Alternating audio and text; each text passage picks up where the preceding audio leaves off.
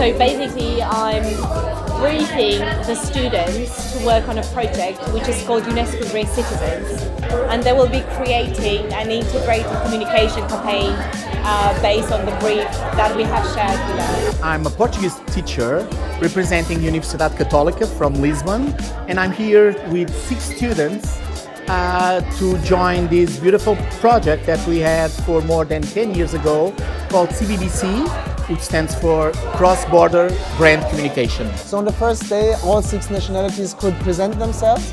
We have Austria, so I'm from the Austrian team. We have the French team, we have the team from Belgium, we have our friends from Portugal here. We have the team from the Netherlands and from Belgium. Like our overall goal is to create awareness and also like to get our generation MC to take action and should do something against climate change. I think like the most important part of this project is really to work with people from all over Europe. It's a whole experience, not just a competition. It's really about others as well, so it's really nice. I think it's more interesting to have an international project because it's just more challenging, you know. Any company, big company, would want to come to Paris. So doing this international project in Paris is a big thing. I think that Sup de Pub helping me to get prepared to international work because of this project actually. So the winning team, they've done a fabulous work into integrating the insight of the generation, of their codes, of the aesthetics, but also the strategic thinking. It was very difficult, but a decision had to be made in the end.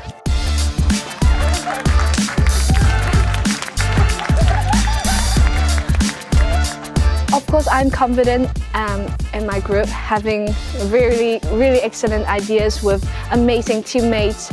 But after seeing other presentations from other group, they did so good as well. Actually, it's kind of surprising because yesterday was a whole mess. We were all freaking out.